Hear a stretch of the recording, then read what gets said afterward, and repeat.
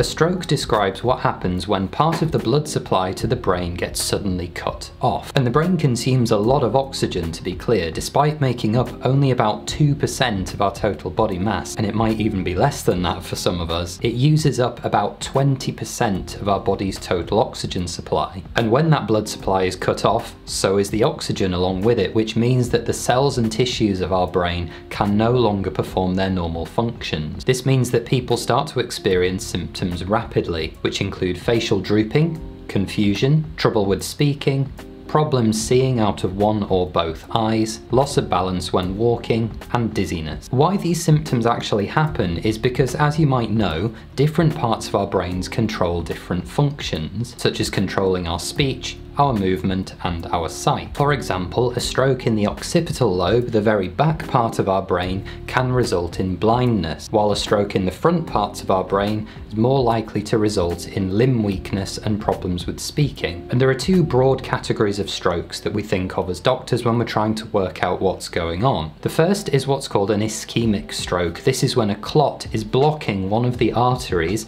that's a blood vessel carrying blood towards the brain. Treatment usually involves giving blood-thinning medications such as aspirin to help break down these clots and stop new ones forming, or treatment called thrombolysis, which is when we give enzymes such as alteplase to break down and eat away at those clots and help dissolve them to restore blood flow to the brain. More recently, a treatment called mechanical thrombectomy has become more common, where instead of giving drugs to solve the problem, a very tiny wire is inserted into the blood vessels that go towards the brain by a radiologist, and that wire is fed all the way up the arteries of the head and neck to find where the clot is and fish it out. And this is actually very similar to the process that happens during coronary intervention when someone has a heart attack and a wire is inserted into the arteries of the heart to remove the clot and restore blood flow. It's almost exactly the same, just happening in a different part of the body. The other major kind of stroke is what's called a hemorrhagic stroke. So instead of a clot blocking the blood flow this time, it's actually that the blood is flowing into an area that it's not supposed to be,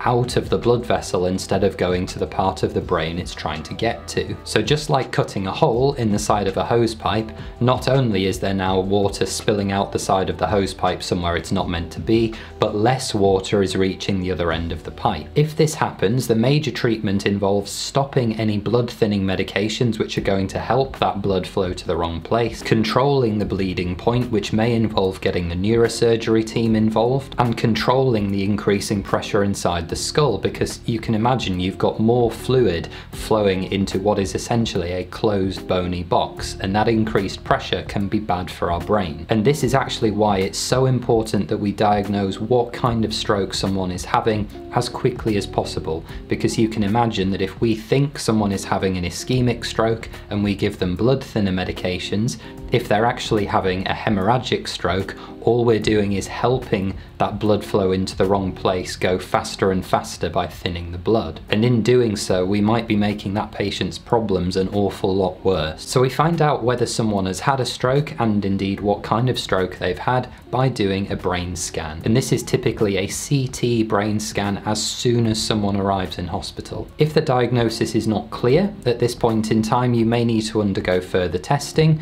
which may include things like an MRI scan, a more high resolution and detailed scan that uses powerful magnets, or a lumbar puncture. That's where a needle is inserted into the spine to sample off some of your spinal fluid. And in this case, we'd be looking for the presence of blood in a space where it's not usually supposed to be, as that might suggest that you've had a bleed up here. Certain conditions can increase your chance of having a stroke. High blood pressure, medically known as hypertension, indeed high cholesterol, known as hypercholesterolemia, diabetes, and atrial fibrillation, a problem where the heart doesn't beat regularly, can all make you more likely to have a stroke at some point over the course of your life. And these conditions are all managed differently and on a patient-by-patient basis, but generally speaking they will involve a combination of medical treatments, such as antihypertensive drugs to bring down high blood pressure, or statins to help bring down cholesterol, as well as lifestyle factors including including regular exercise, healthy eating, and very importantly, stopping smoking. And lastly, and really importantly, if you're concerned that someone might be having a stroke, the NHS guidance tells us the main symptoms and signs to look out for, which can be remembered with the mnemonic FAST. Firstly, the face. Is it the same on both sides? Can they smile? Has their mouth or eye dropped on one side relative to the other? Then think about the arms. Can they hold them in the air and keep them there? Are they as strong on both sides or weaker on one side? Then pay attention to speech. Is the person's speech garbled, confused? Are they able to get the words out that they want to say?